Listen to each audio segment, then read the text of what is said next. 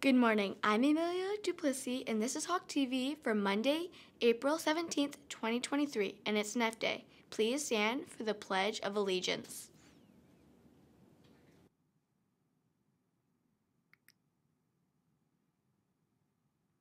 I pledge allegiance to the flag of the United States of America and to the republic for which it stands, one nation, under God, indivisible, with liberty and justice for all. This week is Autism Acceptance Spirit Week. Here is Sawyer Cass to tell you more. Hello, Patton. My name is Sawyer Cass, and I will be sharing the Spirit Days for Autism Acceptance Week. Tomorrow is Neurodiversity Tuesday. To celebrate the beauty in the diverse spectrum of the human mind, wear a rainbow or tie-dyed clothes to school. Hawk's Nest is open after school Tuesday, Wednesday, and Thursday in the library from 2:50 to 4 p.m. Come do your homework, get tutoring help, or study with your friends. If you have any questions, see Miss O'Neill. The high school tennis coaches will be offering an open court time this Thursday from 3 to 4:30 for all Patton students. All you need is a racket, court shoes, and a great attitude. No experience is necessary. Enter the Patton Planner Art Contest. Your artwork could be chosen for next year's Patton Planner. The contest is open to current 6th and 7th graders. Artwork is due by Friday, April 28th by 3 p.m. to Mrs. Schultz. Hey, listen up, Patton Ambassadors. There's going to be a yearbook photo today at Hawk Time. So report to the cafeteria today at Hawk Time for your yearbook photo, Patton Ambassadors. Well, you've been hearing about the Unionville Mountain Bike Club. Well, if you're interested and you love to ride your bike, go to Mrs. Stumpf's room tomorrow after first 10. That's room 135.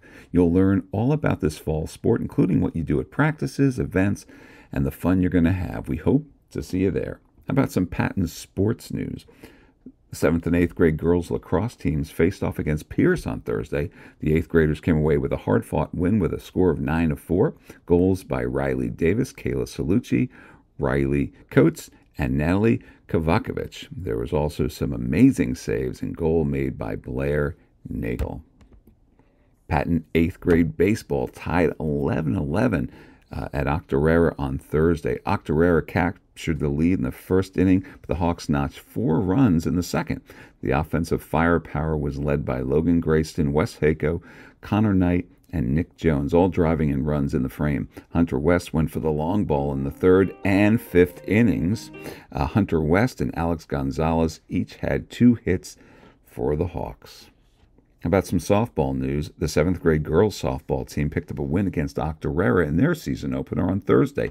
Jocelyn Thompson led the offense with 2 home runs and a double with 3 runs scored. Gracie Brunn caught an amazing game in the heat while scoring 4 runs. Devin McCarrick had a diving catch at first base while also scoring 3 runs. Bella Rock had 2 nice catches in left field. Ava Cormier and Skylar Lovelace combined for the win on the mound.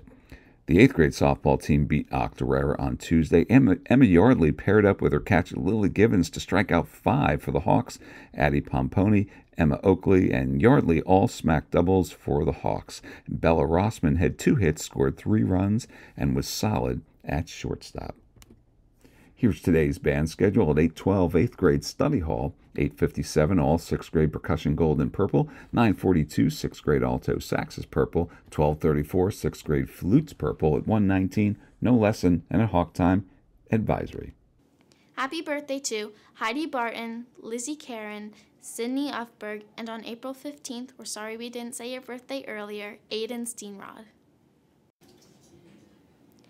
That's all for today. We'll see you tomorrow for another Hawk TV. I'm Claire Hoban. Have a great day.